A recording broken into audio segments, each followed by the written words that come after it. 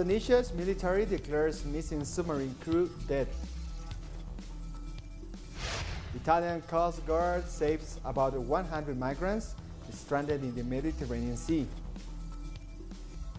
And French Jewish organizations call for justice for a murdered woman. Hello and welcome to TeleSUR. I'm Jose Daniel Lopez in Quito, Ecuador, and this is from the south. The Indonesian military has declared all 53 crew members from a submarine that sank and broke apart last week dead. The military also announced that search teams had located the vessel's wreckage on the ocean floor. Officials had also said the submarine's oxygen supply will have run out early Saturday, 3 days after the vessel went missing off the island of Bali. An underwater robot equipped with cameras found the lost submarine lying in at least 3 pieces on the ocean floor at a depth of 838 meters. The cause of the disaster is still uncertain. With this authentic evidence, we can declare that KRI Nenggala 402 has sunk and all the crew members are dead. At a distance of about 1,500 yards south of the last dive point, at a depth of 838 meters, parts of KRI Nenggala have been found. Argentine authorities have set up a military field hospital in capital Buenos Aires as hospitals struggle to cope with a new wave of COVID-19 infections. The country's hospitals have been overwhelmed by an increasing number of COVID-19 patients and lack of oxygen cylinders. New lockdown restrictions have already put in place. Health officials have attributed the surge of the more contagious Brazilian COVID-19 variant. Argentina has recorded almost 3 million coronavirus cases and more than 61,000 people have died from the pandemic. We have a very high demand on the emergency room. Doctors on duty receive COVID and non-COVID patients in a much greater proportion than in the previous weeks. We are afraid this wave will overwhelm us, so to speak. The Manaus virus variant is in circulation in the province of Buenos Aires in 70 to 80%, and that could have to do, and I say it conditionally, with the increase in cases, the severity of the cases, with the infection of young people, and with these severe conditions that we are seeing in older adults. On Friday, health authorities in the Brazilian city of Rio de Janeiro announced that 90% of residents over the age of 60 have received a first dose of a coronavirus vaccine. This phase and will become one of the first capital cities to vaccinate the elderly over 60 years of age. Why did we choose the elderly? What was the justification? They are a priority group because they face the most likelihood of hospitalizations and more chances of dying from COVID-19. And staying in Rio de Janeiro, people aged over 60 are being vaccinated against COVID-19 with the AstraZeneca jab. The country has registered the world's second highest COVID-19 death toll and leads the Americas and the entire southern hemisphere on its terms of the recorded death rate. It is very bad. A lot of people are dying and we are worried. So, when we get the first dose, it already gives some relief. And when the second comes, it will be even better. We are losing a lot of acquaintances, neighbors. I hope the vaccine will calm things down, that it gets better, so we can work, take a walk, because everything has come to a halt. Colombia's anti-riot squad has entered the University of Valle to repress a peaceful protest by students. Officers launched tear gas inside the campus located in Cali to disperse students who have been occupying the university to demand guarantees to complete their studies and to reject proposed tax reforms and the government's handling of the COVID-19 pandemic. Under the justification of enforcing COVID-19 restrictions, local authorities have threatened the university students with the use of force to clear the campus.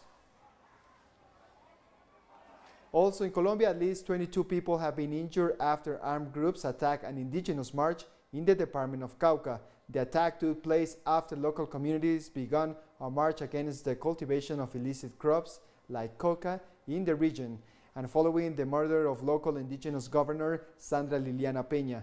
Communities expressed their anger due to the continued violation of human rights while denouncing the lack of protection from the state.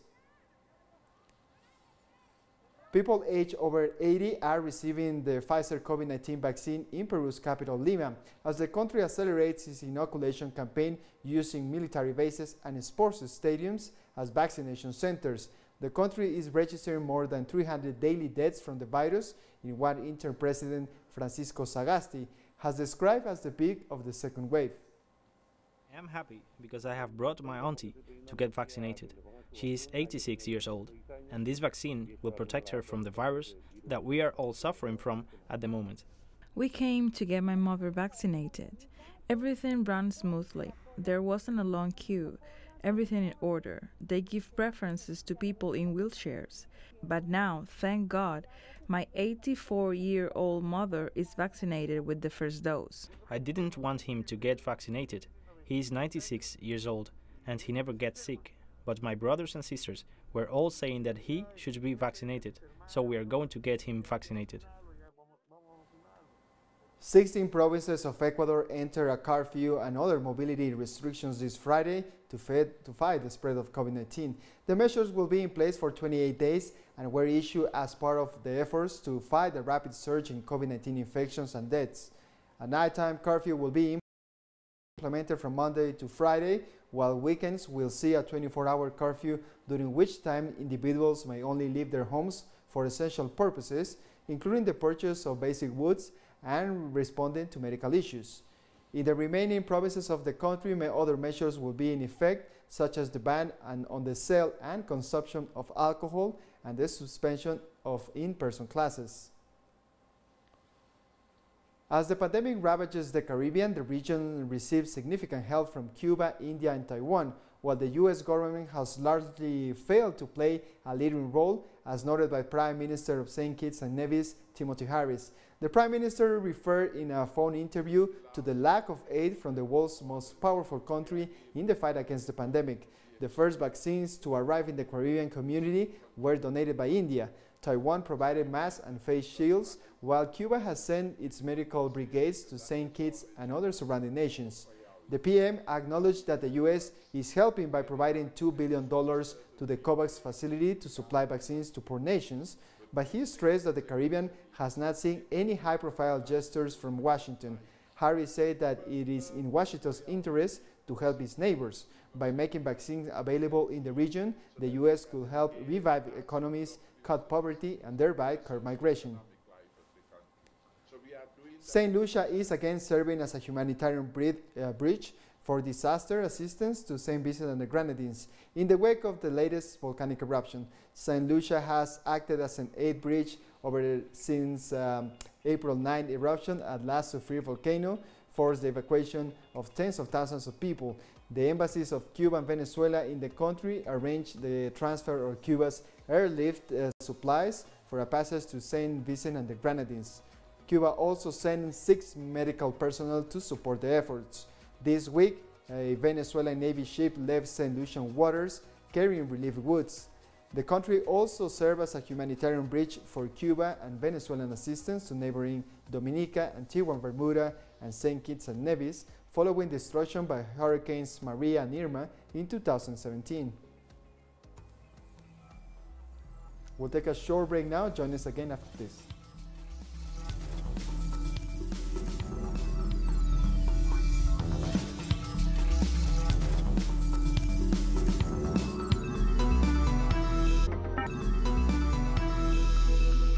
Welcome back. The African Union has called for the restoration of civilian rule in Chad, where Mahamat Idriss Déby took power this week following the death of his father, Idriss Déby Itno. African Union's Peace and Security Council has expressed its grave concern about the establishment of a military council headed by the son of the late president. Idriss Déby Itno, who led the country for 30 years, died on Monday as a result of wounds sustained in a clash against rebels in the north of the country. His son Mahamat, who dissolved the National Assembly and government, has full powers but has promised new institutions after free and democratic elections in a year and a half.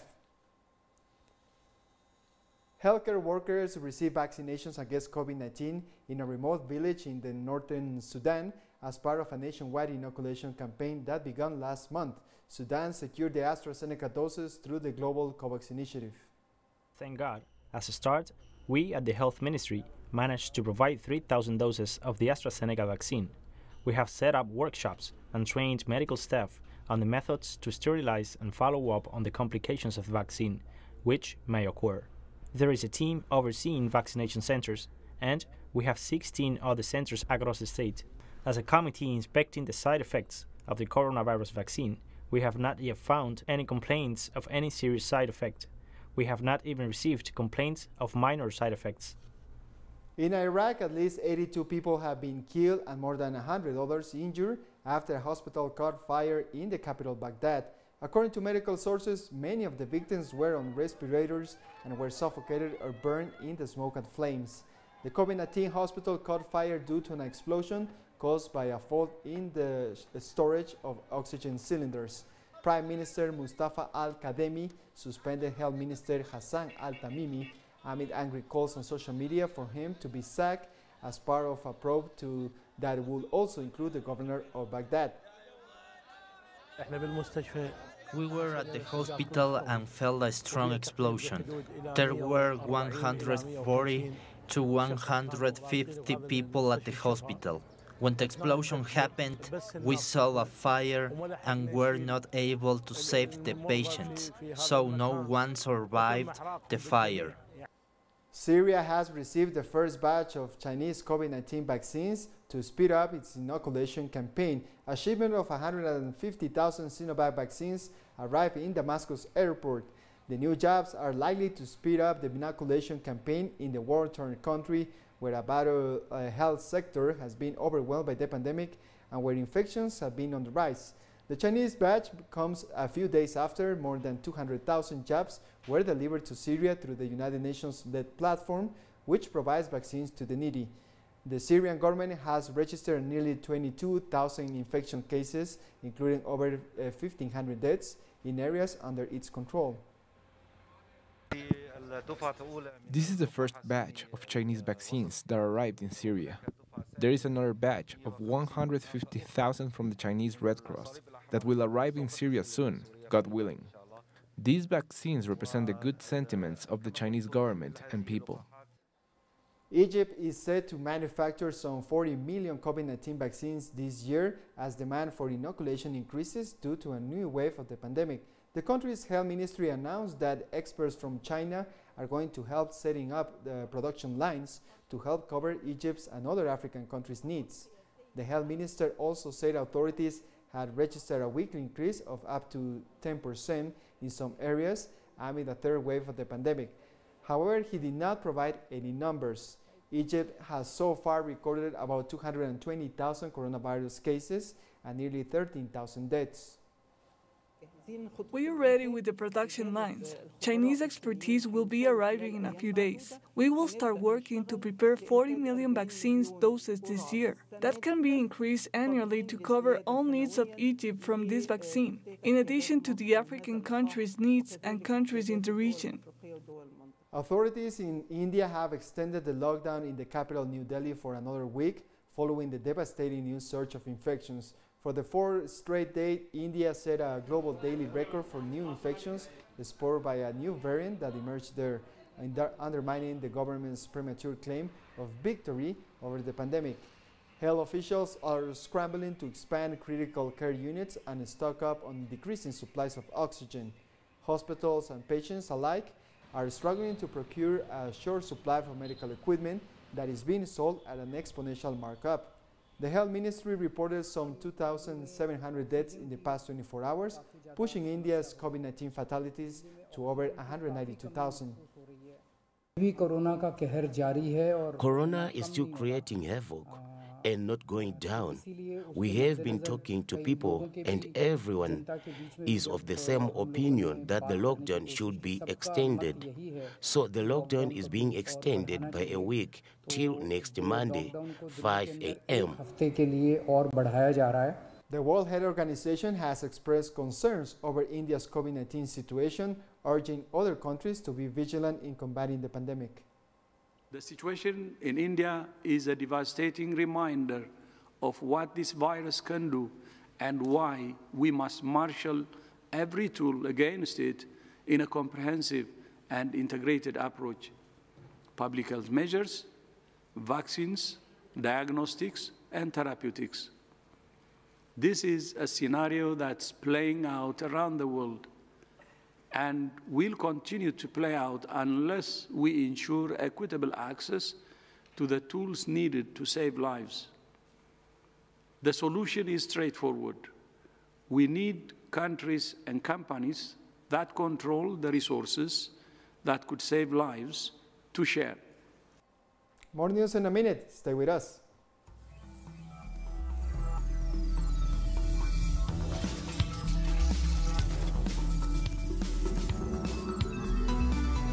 Welcome back. Italian coast guards have rescued at least 100 seaborne migrants in an overcrowded boat in the Mediterranean Sea. The vessel, which had at least 100 passengers aboard, including children, had people overcrowded on the bridge and below the deck when it was spotted on Saturday. After the fishing boat's motor stopped working, the vessel was at the mercy of waves, which risked overturning it. It was towed by a coast guard to a port in Calabria in southern Italy on Sunday. The exact number of nationalities and rescue migrants were not immediately available. Armenian Prime Minister Nikol Pashinyan has resigned. However, he will stay in a caretaker position until the parliamentary elections take place on June 20th. He has faced calls to step down since the signing of a Russian-backed peace agreement with Azerbaijan in November. Following Pashinyan's resignation, all members of his cabinet handed in their resignations as required by Armenian law. I thought it was important to resign today, on the Day of the Citizen. That's important because it shows that the power I give back to the citizen, the power I got from the Armenian citizen. We will respect the decision of the people, and we will, without any doubt, fulfill our duty in front of the population. If the people decides that I should not be PM anymore, I will respect that decision. Many Armenians have welcomed Pashinyan's resignation and emphasized the importance of upcoming elections. People do not want Pashinyan anymore, most of them. He does have some supporters, but there are not many of them. People do not want him. I think that these elections should not be the same as last time, but different so that we have hope again. We absolutely have to take part in these elections. It's very important to go vote and express our voice. Albanians have headed to the polls in parliamentary elections amid the virus pandemic. Prime Minister Edi Rama is seeking a third term and has promised to quit if his socialists fail to win a majority. He faces a challenge from a dozen parties united behind the main opposition Democrats. All parties say they will deliver the reforms needed for the Balkan nation to fulfill its dream of joining the EU a year after the bloc agreed to open membership talks. The country of 2.8 million people is among the poorest in Europe, and the coronavirus pandemic has made matters worse, with the vital tourism sector suffering a huge slump. We want order and employment. Young people should not leave. They should stay here. New jobs should be created. First of all, I want my child to feel safe, so that no one is harmed when they go out on the street. This is very important to me. French Jewish organizations have called for justice for a murdered woman after the killer avoided being tried on the grounds he acted in delirium due to drug taking. Jewish groups have reacted with outrage to the decision by France's highest court last Wednesday that Kobili Traoré was not criminally responsible for the murder in 2017 of Sarah Halimi. The 65-year-old Orthodox Jewish woman died after being pushed out of the window of her Paris flat by neighbor Traoré, who shouted, "God is great" in Arabic. The court said he committed the killing after succumbing to a delirious fit and was not responsible for his actions. Jewish groups say the court ruling had made Jews less safe in France, while lawyers representing Hamili's family say they intend to refer the case to the European Court of Human Rights. What comes to me now that I am here is that in 1946, the Nuremberg trials condemned those on trial. for murdering millions of Jews. And in 2021, the Court of Cassation validated a decision which refused to condemn the men who had murdered Saddam Halimi. And for us, this causes real pain. Israeli police have arrested at least 44 people in Jerusalem during a protest by Palestinians against Ramadan restrictions.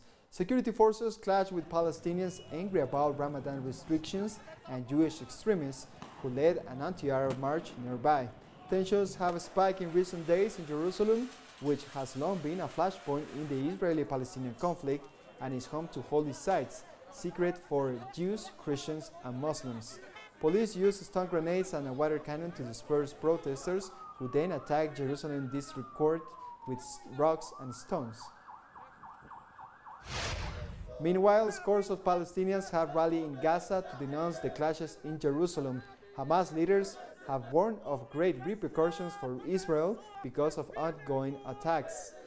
In what seemed to be a retaliation for the incidents in Jerusalem, Palestinian militants in the Gaza Strip fired 3 rockets toward Israel late Friday. This was later answered by Israeli warplanes, which struck the Gaza Strip early Saturday.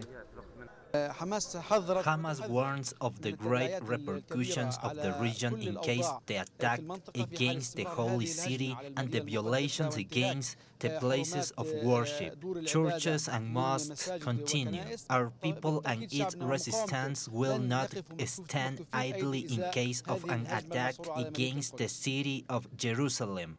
Hungary has reopened bars and restaurants for outdoor service after nearly 6 months of lockdown. Hungarian Prime Minister Viktor Orban decided that restaurants and bars can reopen their outdoor terraces from Saturday, as more than a third of the population has received at least 1 vaccine dose. Orban added other services such as hotels, theaters, cinemas, gyms, and indoor dining will be allowed to reopen once 4 million people have received at least 1 shot of the vaccine, expected by the middle of next week. Hungary has carried out one of the fastest coronavirus vaccine rollouts in Europe, thanks to the use of Chinese Sinopharm and Russian Sputnik V jabs. But it has also one of the highest COVID-19 death tolls in the world in relation to its population size. I think that fear is slowly being replaced by a sense of freedom, the kind of trust will return that characterized humanity before COVID. And we come to the end of this news brief. You can find this and many other stories in our website at telesurenglish.net. And join us on social media, Facebook, Twitter, and Instagram. For TeleSUR English, I'm Jose Daniel Lopez. Thank you for watching.